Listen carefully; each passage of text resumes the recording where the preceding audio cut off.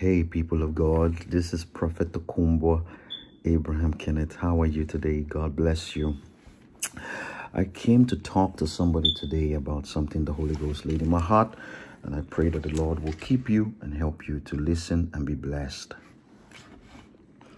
Never, never, never let your guard down around an unfriendly friend. If you notice that somebody is an unfriendly friend, that they are in constant competition with you, that they put you down both physically, emotionally, and otherwise, that no matter what your achievements might be in life, they will talk you down and seek to make sure that you do not get to their level in life. They are highly competitive with you and highly bitter in their spirit with you. I don't care whether it's at work, in your family, on your street. Never tolerate an unfriendly friend. Somebody who wants you in their circle so that they can monitor you and see what you do and hope that you can tell them your problems so that they can mock you. There's a strategy that the Holy Ghost has helped me to live with for so many years. You know, if you tell somebody what you're going through, even if you didn't have that problem, watch their attitude towards what you just told them. There are people who you have been with, people who you have worked with, co-workers. There are people who you have been under them for a while. You start to feel that, oh, brother, you do not belong in this place. Don't be offended. Don't disrespect them. It's just time for you to grow and go. Don't worry. God's got you. God is ever present to help you. I saw a post by one brother, Joanna Umeneka, which I really want to read to the church. This is not me writing this now. This is something I saw today and I thought it would benefit the church. Hear me. It says, life is full of unfriendly friends. Some people didn't die when the arrows was in their chest. They died when they saw who threw the arrow.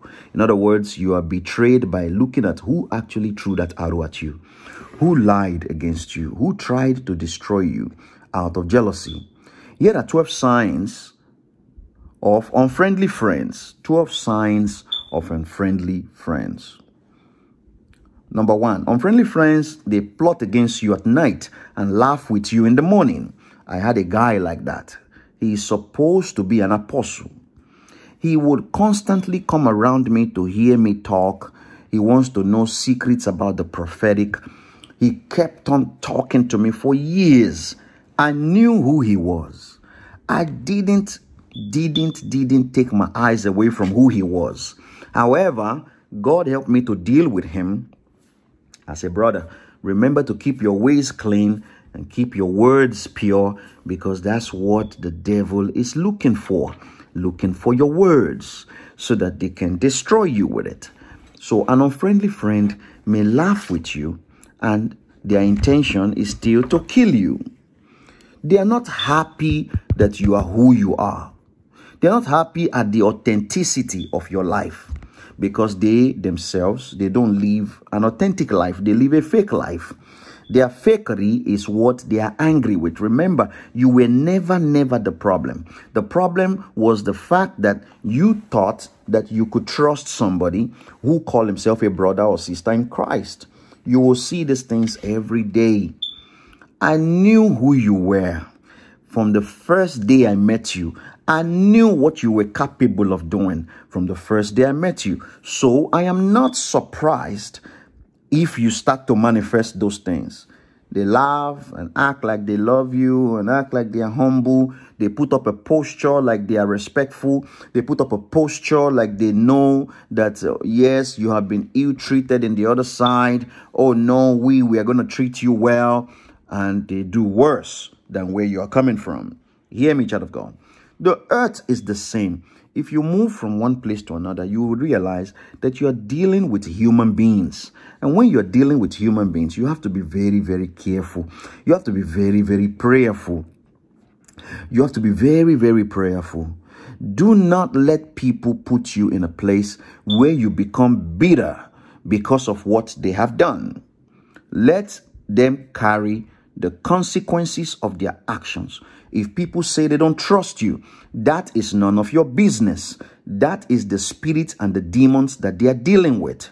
It has nothing to do with you. Remember that. Remember that. Never let anybody project their insecurities over your life. Number 2 of an unfriendly friend. They appear when they need you and disappear when you need them the most. So when they need you, they're there. When you need them, they are not there. That is another sign that you're dealing with somebody who is very deep in manipulation. They don't care about anybody. It is all about themselves. So they are very selfish and self-centered. Selfish and self-centered. Number 3, your success threatens them. If you start to make progress, I had a pastor in Nigeria, very crafty, dangerous human being. I make references to him all the time.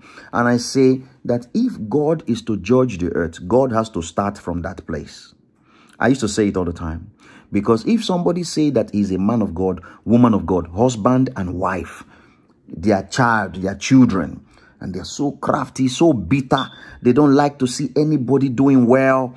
They don't like to see anybody going anywhere. Success threatens them. They are afraid that you will prosper and be better than them and their children. Beware, you are dealing with an enemy. Beware. Number 4, they blackmail you emotionally. They use your past relationship. They use your past failures. They use the times when they were with you and you were struggling. In the days when you didn't know that the people you were sitting down with were your enemies.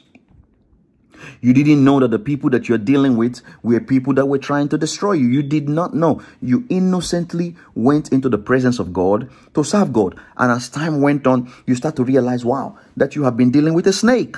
You've been dealing with a crab for a while.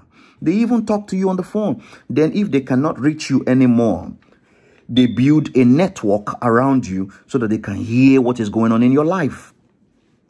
Beware, child of God. If you spot anybody who is an impersonator, impostor, who is an informant to your enemies, remember to cut them off. You do not owe them no explanation. Number 5, they always try to compete with you and make you feel they are better than you. Every time I see somebody with a domineering spirit, I always say, I don't know why you think you need to show me that you're better than me. I'm not interested in the competition with you. One time in the past, the Holy Ghost said, they say you need to know when you are at war with a man or woman and know when you are not at war with them. Just continue going your way. Continue to do what is right. Continue to love the people. Continue to be a blessing to your generation. Don't worry about what your enemies are saying. The jealousy will come. The projections will come. The lies will come. The manipulations will come. They will do everything possible to stop you from where God is taking you. Never, never give them the opportunity to do these things to you. Never. Continue to be who you are. And God will watch over you. And God will bless you. Okay. Number 6, it says, unfriendly friends always criticize you negatively. They constantly point out all the negative things about your life. They don't see anything good about you. This is true. Number 7, they discredit you and doubt everything you say or do. They hold you in low esteem and spread lies about you. This is also true. You have to fight against all these things, but fight with wisdom on your knees. They lack faith in you and belittle your achievement. If they hear something new has happened to you in life, they belittle your achievement. They try to make sure that you don't get to the next level. They try to make sure that you don't get to the next things in life that you want to do. They have a network of people who do these things. They are all the same type of people. They talk to one another, but they will never talk to you because they know that they have nothing good in their mind towards you. The day you find out, remember to cut them off. Remember also, child of God, that you can know somebody is an enemy and you can still be praying for them that God will touch their heart, because it is the condition of their heart that has put them where they find themselves. Number 8, they are not consistent I have heard people tell me to go and be consistent, and they themselves are not consistent. It's a brainwashing now. It's a brainwashing. They want to tell you to do this, something that they cannot do. I had a young man at my place of work. He does not do anything. Everybody else is doing something. He sits down and he wants to give instructions to other people to do this and do that. You who say you are the leader, you lead by example. You don't teach people. You don't push them. Hey, you go here, you go. You come and lead by example. That is how we know you're a leader. Leadership is not in title. It is actually in the doing. Hallelujah. Hallelujah. Now, the next one I see here, it says they are not consistent. You cannot depend or rely on them. They are not trustworthy. Number 9, unfriendly friends don't feel bad or remorseful when they hurt you. If they do something to you, they don't feel bad. They're not remorseful. This is also the story of a narcissist. They never apologize. Rather, they are judgmental, always feeling they are right. If you meet with that person who is always feeling that they are right, always feeling that they are the ones in the know, always feeling that they know it's better than you, don't worry, you're dealing with an unfriendly friend. Just keep it moving. Number 10, they rejoice when something bad happens to you. Your pain gives them joy. This is true. Unfriendly friends will never patronize you, even if you sell the secrets of long life and prosperity, all because of envy and jealousy. The motive is always envy and jealousy.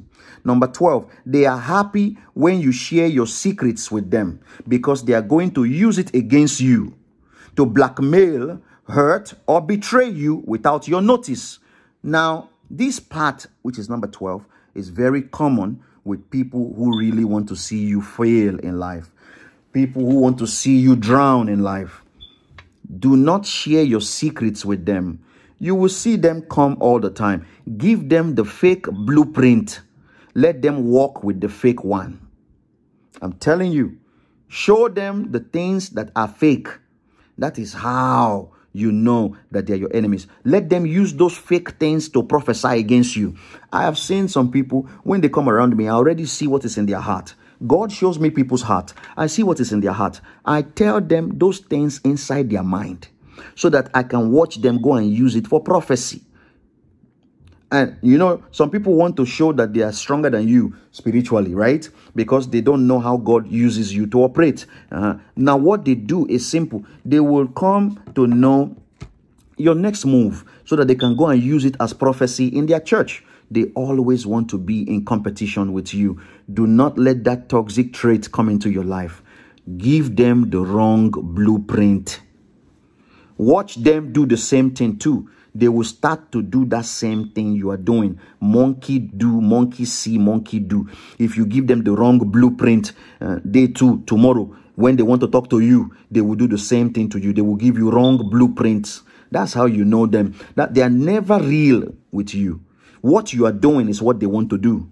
So if you give them a wrong pathway today, tomorrow they say, wow, that's the new style. They will do the same thing. Monkey see, monkey do. Always in competition with you. Be prayerful. I have never competed with anybody in life. I do not like the spirit of competition. I believe everybody is unique. I believe everybody is blessed. I think you are better than me in certain areas. If you walk on those areas where you are better than me, maybe you would not have to compete with me in the first place. Maybe you would not have to speak bad about me in the first place. Watch my life. I tell you the truth. I want to go to school. I want to do this. I want to do that. That is who I am. I have no time for foolishness. Live a straightforward life. The earth is filled with manipulators, with thieves and crooks and divinators. The earth is filled with people who are crafty. Don't be one of them. Just be who you are. Be original and be truthful and watch God fighting for you. God bless the church. In Jesus' name we pray. Amen.